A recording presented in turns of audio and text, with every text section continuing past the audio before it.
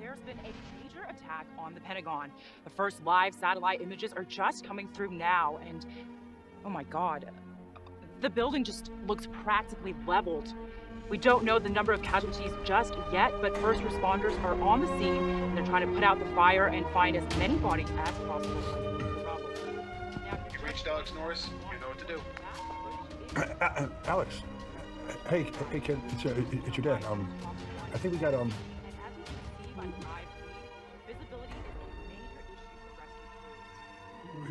we got disconnected. Stay tuned to Channel 5 News, and we'll bring you all the latest updates as they come.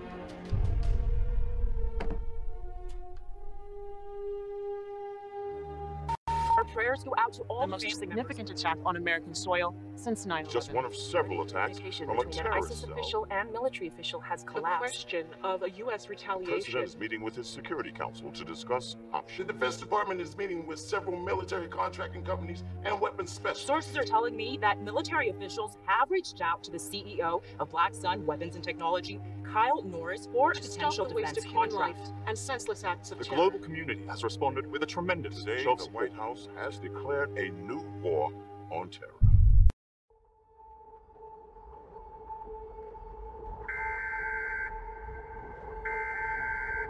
This is the emergency broadcast system. This is not a test. Repeat, this is not a test. Stay tuned for further instructions. This is not a test.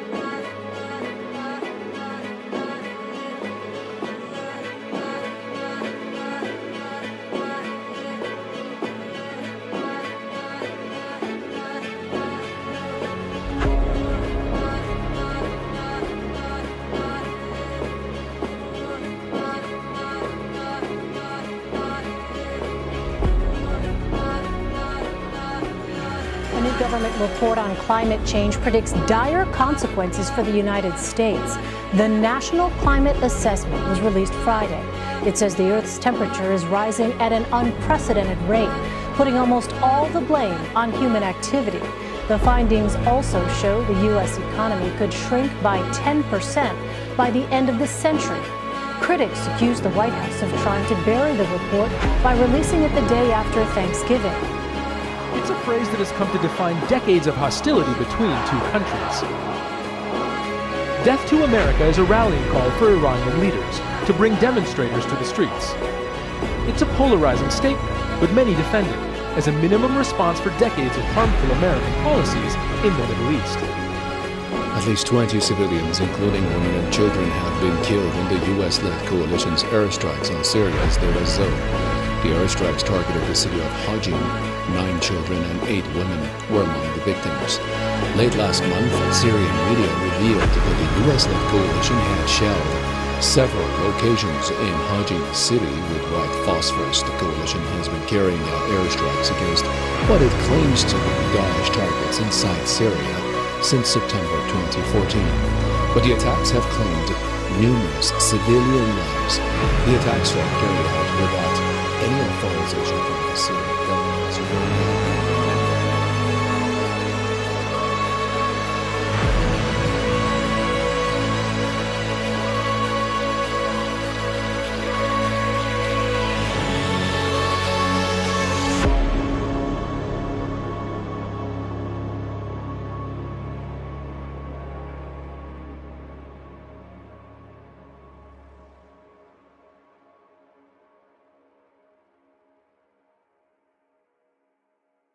Begin once again, though, with the Saudis. And the entire question that the whole world seems to be asking, is there any limit to what they can or cannot do? See, this is not only about Jamal Khashoggi. In fact, it's as much as anything else about the horrors taking place in Yemen as well. We've been telling you now for weeks about just how dreadful the situation in Yemen has become. Tonight, though, we learn that the reality may be even worse than what we thought. You see, the actual number of children that are dying in Yemen because of this war we've been telling you about, that we as Americans are in large measure funding, is even worse than we had originally reported. Remember the numbers we gave you last week? Well, here now is RT America's Dan Cohen with the latest. Well, the murder of Jamal Khashoggi has brought the Trump administration's ties with Saudi Arabia into the spotlight. The crisis in Yemen has reached new levels of horror. The humanitarian group Save the Children says 85,000 kids under 5 years old have died since the war in Yemen started. And they say that's a conservative estimate. 85,000, that's equivalent of all children under 5 years old here in Washington, D.C., all dead 4 times over. What's killing them? Severe acute malnutrition. In other words, they're starving to death. This baby is just one of the 18 million Yemenis the UN says could soon die of malnutrition. When I do the breakfast, I pray that we will be able to have lunch. And when lunch comes, I wonder what we'll have for supper. I wonder what to prepare or cook. And when you go to sleep, you start thinking, dear God, what am I going to feed them tomorrow? Saudi and Emirati forces imposed a blockade on Yemen about a year ago, and since June, they've sought to take control of Hodeidah port, the lifeline of Yemen where the majority of aid enters the country. In recent weeks, a dramatic increase in airstrikes have prevented that aid from entering. 150,000 children are trapped in Hodeidah city, unable to escape or receive aid.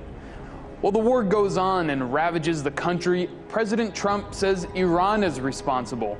That, despite any Iranian presence in Yemen, whether direct or by proxy, has ever been proven. The UN Special Envoy Martin Griffiths visited Yemen to promote a ceasefire. The Saudi-backed government in Yemen has agreed to peace talks in Sweden, and the Houthi rebels said they would comply with the UN request if the Saudis and Emiratis would.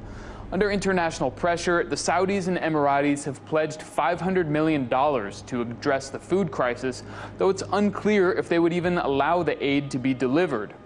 While an effort to debate and vote on U.S. involvement in the war on Yemen was blocked by House Republicans earlier this month, California Congressman Ro Khanna has introduced another resolution to invoke the War Powers Act and force Congress to vote, and now has 89 co-sponsors, including House Minority Leader Nancy Pelosi. It's a bill that would likely pass in the new Democratic majority House in January, but with an estimated 130 children dying every day, it's a vote that can't come soon enough. Reporting in Washington, Dan Cohen, RT.